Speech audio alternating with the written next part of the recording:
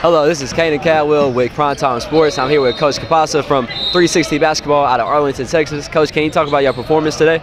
Oh, well, yes, sir. Our performance was really good. I mean, we played our competition, which is not quite good, but our performance was aggressive on both ends of the floor, on offense and defense. I like that we came in a little sluggish, but I don't like that we came in sluggish, but I like how we picked up the tempo. Do y'all focus more on defense or offense, or how is it?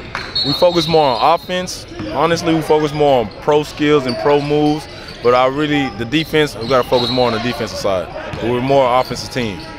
So, players behind me, I know y'all have dreams of playing college basketball, so can you talk about the offers y'all have?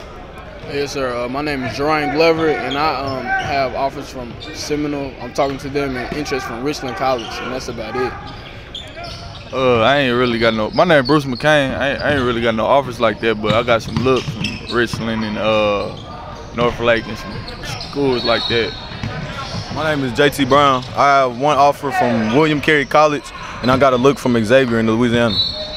I'm gonna ask y'all, what was y'all strengths and weaknesses of the game y'all just played today? Today, my strength was getting to the cup and finishing because I'm more of a bigger guard and I can drive to the hole easily. And my weakness was I got to get up and play defense more. My strength is getting to the cup, hitting a step back pull up, and then my weakness is dribbling, but I need to work on my defense a little bit.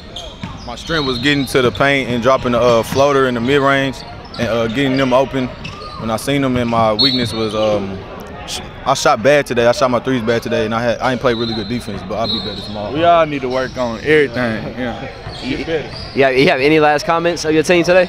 Oh, no, sir. I just want my team to know that, to me, we have one of the best players around this area, and I want a lot of people to know that they should pay attention to 360 Basketball Elite because our players are on the rise, and we need all the looks and all the help we can get. That's all, really. And that's it. This is Kanan Cadwell with PrimeTime Sports, and that's it for y'all for today.